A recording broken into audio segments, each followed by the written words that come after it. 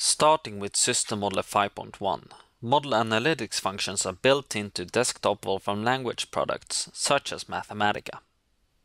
This allows any Wolfram Language user to pick up, analyze, and explore a model that you have created. For example, let's explore this V6 engine model. System models are represented in the Wolfram Language using typeset objects.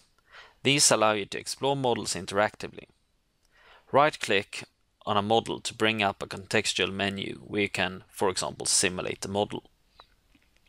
With the simulation result, you have access to every single plot and variable in your model. You could, for example, further study the engine RPM.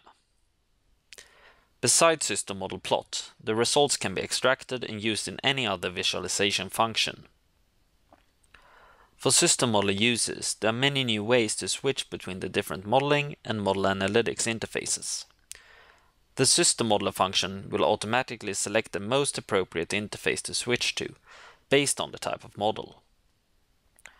The Wolfram Language and SystemModeler uses a shared state.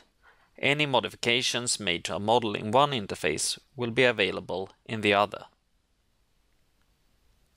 Alternatively, you can call SystemModeler with an explicit action, such as opening up the animation of a model or a simulation.